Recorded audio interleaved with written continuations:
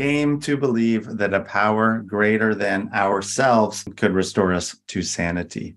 If you have taken step one, if you watched the first video, or if generally you're just on your journey of recovery and you can admit that you have a problem, if you can acknowledge that you need help, and you are willing to do things that you have not already tried, then you are ready for step two.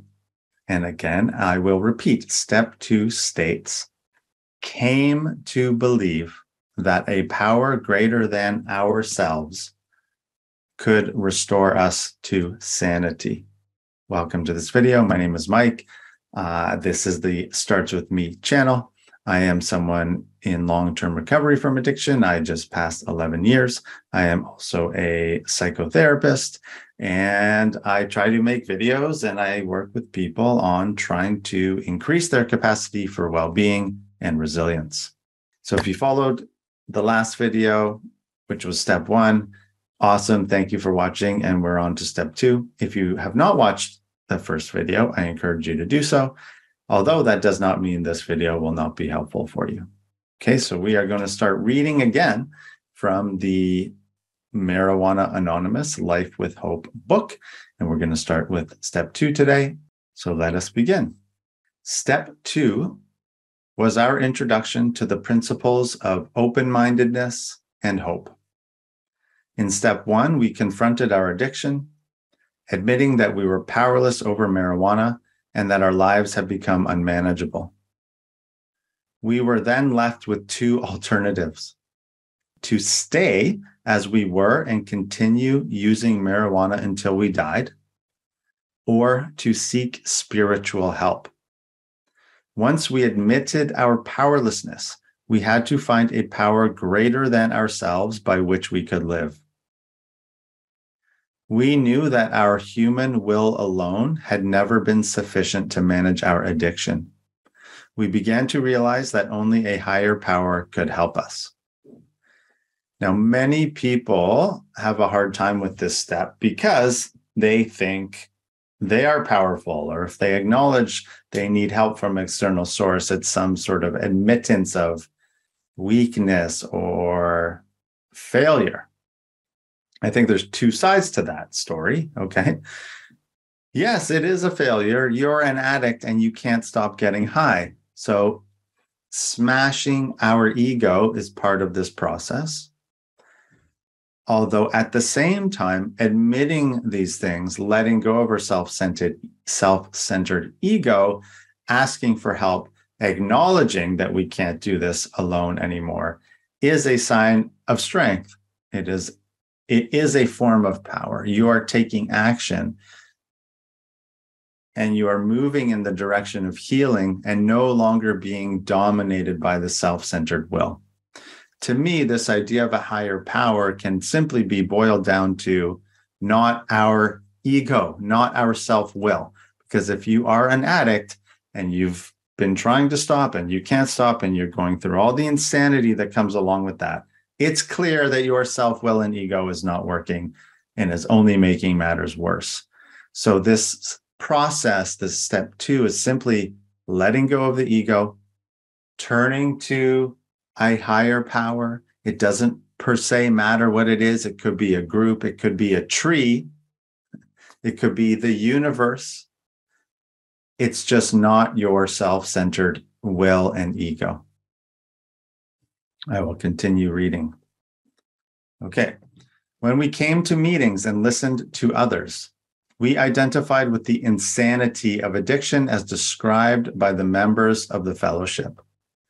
We began to grudgingly admit that we were selfish and self-centered too, just like the other addicts in the group. We were spiritually bankrupt and needed help. We could now see that our marijuana abuse had continued long after we realized we had a problem.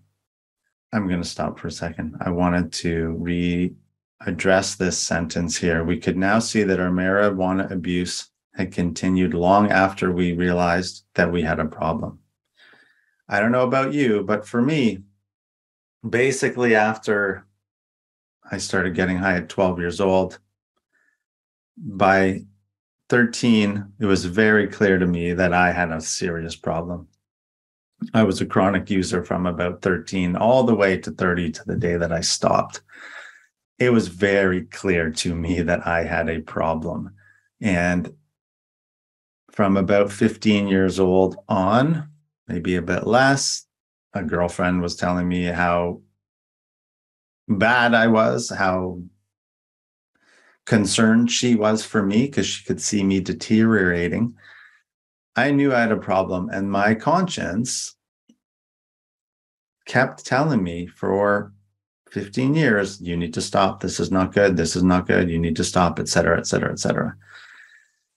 So I don't know what that's like for you, but checking in with this internal voice, this internal dialogue around, you know, you need to stop.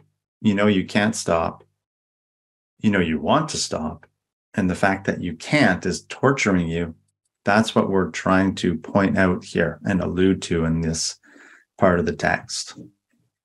Okay, I will continue. So we had continued using even as we became ever more resentful, isolated, paranoid, slothful, and desperate. Sounds pretty much like you, maybe like me, like most of us. Okay, in one way or another, we exhibit these behaviors, these emotions, these ways of being. Okay, no matter how great the need or the wish to stop, the thought of using eventually pushed aside all the reasons why we should.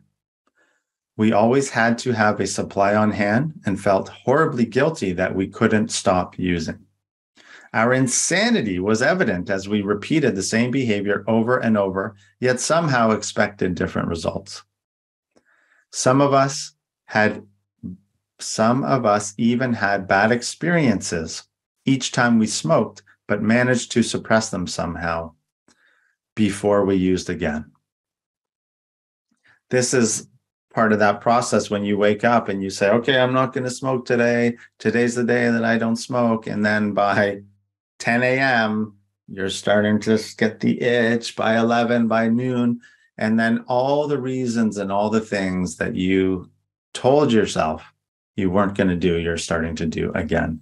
And that pattern is part of this avoidance mechanism that the mind creates to make ourselves feel better, to avoid feeling resentful and guilty and paranoid and desperate and all those kind of things.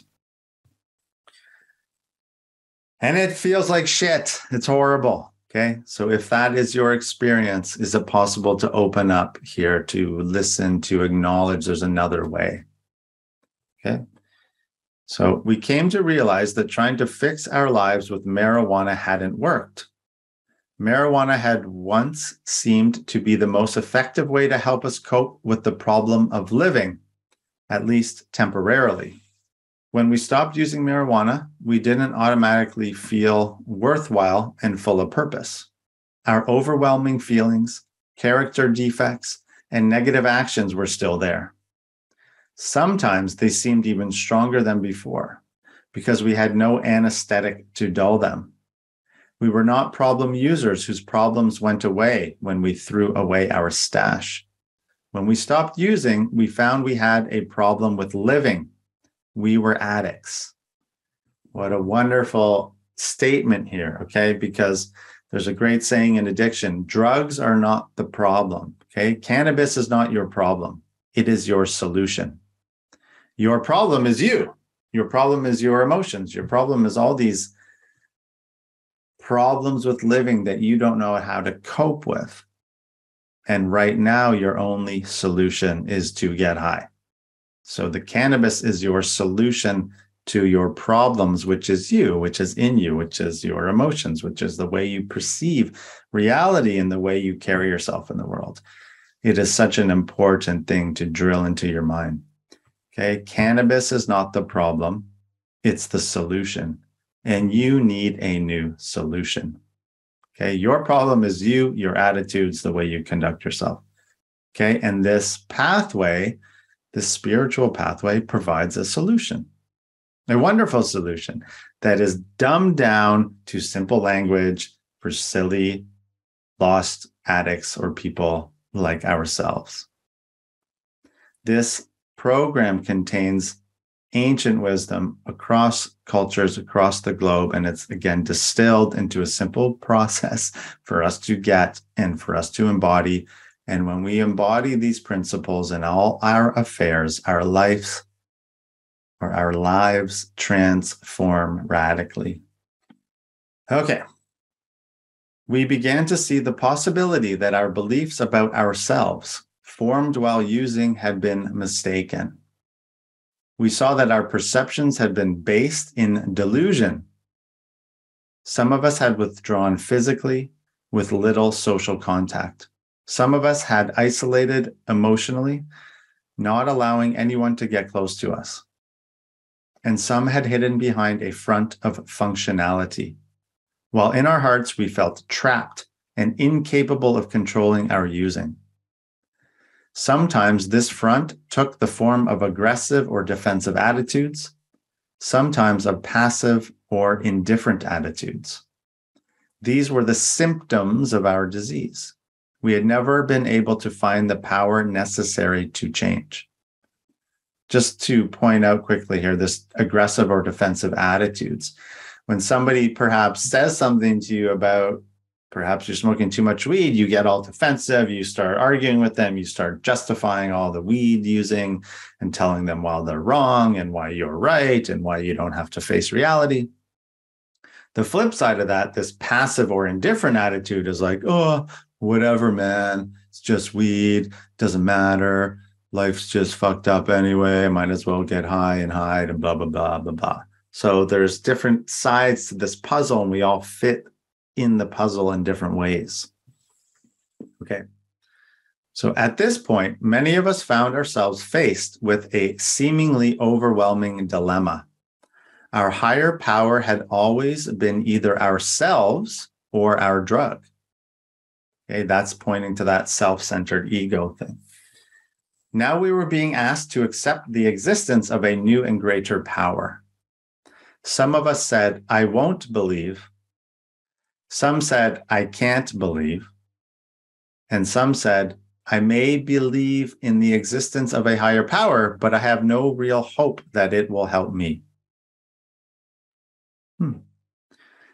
People who will not believe in a power greater than their ego are threatened. We tell these people that MA doesn't demand anything. Those of us who did not want faith were reminded that there is no dogma in Marijuana Anonymous. It is not necessary to acquire a major God consciousness to be able to cease using. All we need is to maintain an open mind and a hopeful heart. What a beautiful statement that is. All we need is to maintain an open mind and a hopeful heart. It is not necessary to say yes. It is, however, important to stop saying no.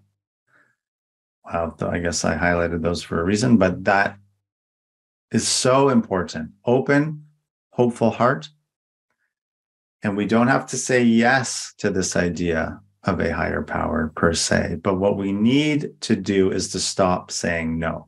No, that won't work for me. No, that person's stupid. No, that person's wrong. No, that person doesn't understand me. No, the existence of some interconnected web of the universe is not going to help me. No, no, no, no, no. We need to stop fucking knowing ourselves into misery and despair and hopelessness. Okay, we just need to stop saying no and open to the possibility that there is a pathway. Okay, so I will continue. Okay, higher power means different things to different people. To some of us, it is a god of an organized religion. To others, it is a state of being commonly called spirituality. Some of us believe in no deity. A higher power may be the strength gained from being part of and caring for a community of others. There is room in MA for all beliefs.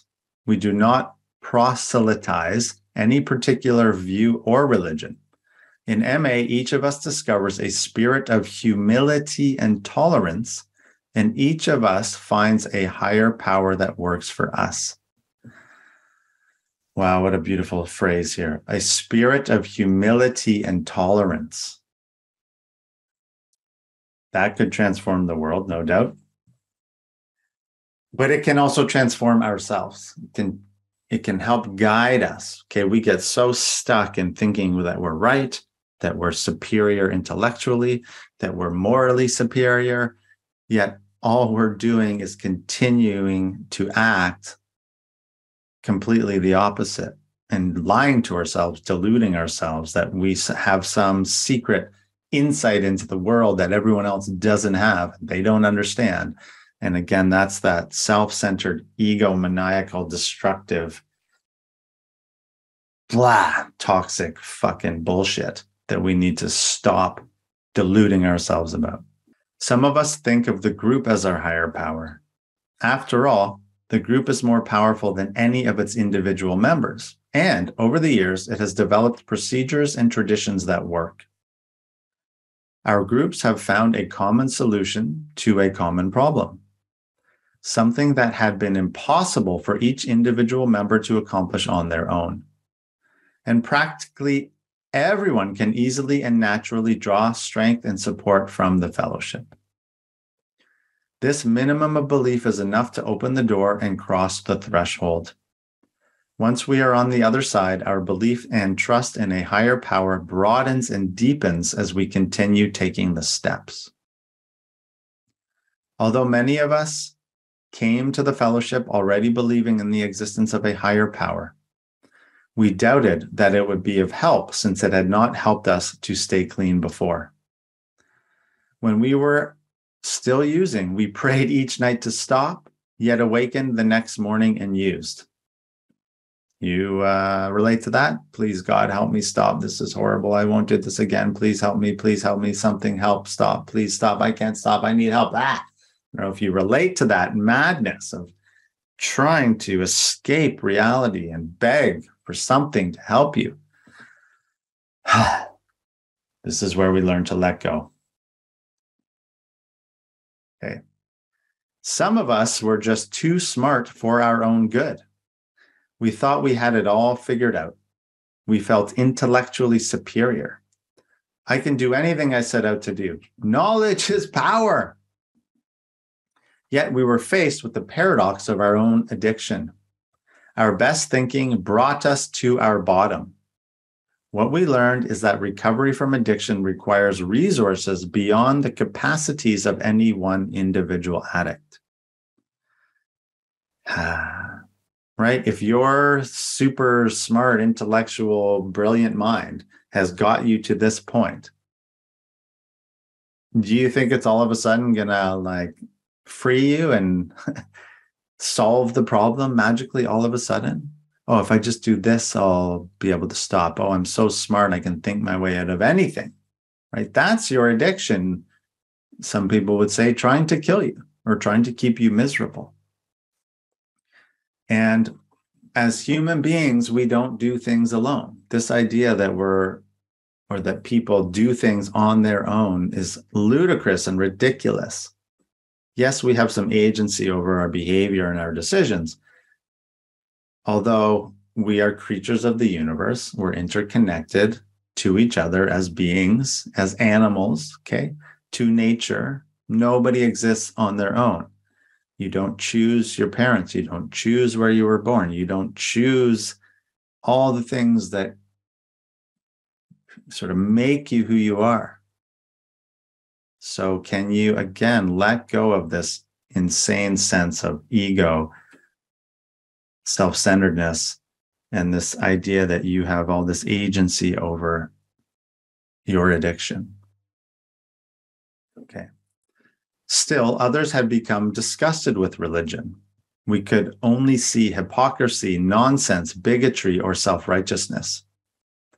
That was me for a very long time, and perhaps still little bits of it. So this is not about religion. This is not about religion. Okay.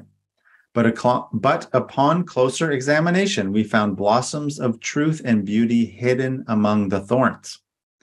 we discovered that some of these arguments were simply devices to feed our own egos, actually making us part of the problem.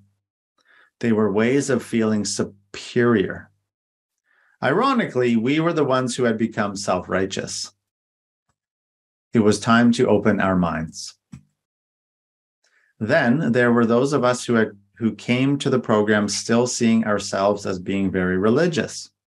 Yet again, we too were faced with the question of why we had been unable to overcome the disease of addiction. Obviously, our religion alone hadn't been the answer. Gradually, as we listened to other recovering addicts, we became willing to do what was needed. We came to believe that a power greater than ourselves could restore us to sanity. Marijuana Anonymous gives us no definition of a power greater than ourselves. We practice spiritual principles, not religion. We have no theological doctrines. What we do have is a realization that we had never been able to stay clean on our own. We needed a higher power to do that.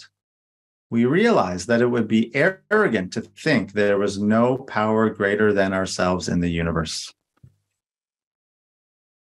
There is room in MA for all beliefs or none. It doesn't matter if we are agnostic, atheist, or theist. We all have a place here. There is no conflict. For each of us, a power greater than ourselves is whatever we choose it to be. It can be any positive, powerful thing that we are comfortable with. As we began recovering, we let go of convincing others what the greater power was, and instead focused on how to use that power in recovery. We had sane minutes, hours, days, and weeks. We either found the way to a new faith or renewed our old one. We saw that a power greater than ourselves was doing for us what we could never do alone. We saw that force working in our lives and in the lives of others. For step 2, we had only needed to answer the questions. Do I now believe? Or am I open to believing in a power greater than myself? After that, we were ready for step 3. Okay, so if you were or are open to believing in a power greater than yourself and this self-centered ego and self-centered will, then you are ready for step 3, but you are also ready to start healing. There's this strange, interwoven connectedness of holding tight to thinking that you can still do it or control it on your own, and letting go of that control and letting go and opening yourself to solutions, to things beyond your addicted mind, beyond what you think is possible and what you can imagine helping you. A quick note on a higher power in my life. I certainly had a serious problem with the word God because of my own perceptions of what that word meant over the past decade and more. I have come to an understanding of what this means to me. And again, I said it earlier, but really all it means is not my self-centered ego, not my self-centered will. And it means other people. It means the universe. It means opening to the mystery and the awe that is consciousness, that is experience, that is how I am connected to the interconnected web of existence. Whatever that means, okay? It's really just simply not my self-will. And I cultivate this connection, this understanding, by opening myself up, by letting go of my ego, by allowing my self-centeredness to pass through me so that I can be open, willing, and honest about myself and the world around me to the best of my ability. And there is something incredibly soothing and healing and powerful about this letting go. Again, it's that paradox of the more we let go, the more powerful we become, because we're open to possibilities and we're not held tightly by this grip of insanity and self-centeredness. Okay, so please, if you like this video, comment on it, share it, like it. Please subscribe to this channel. I would love that. I would love your support. And if you have any questions, please, again, comment in the comment section. Send an email to mike@startswithme.ca. Check out our resources on the website. Check out our other videos on weed addiction. I hope you continue this journey with me. Thank you so much for your time and for watching. Peace out. I am very grateful that you watched to the end of this video. Please click one of the boxes to watch more of our content, and otherwise have a great day. Peace out.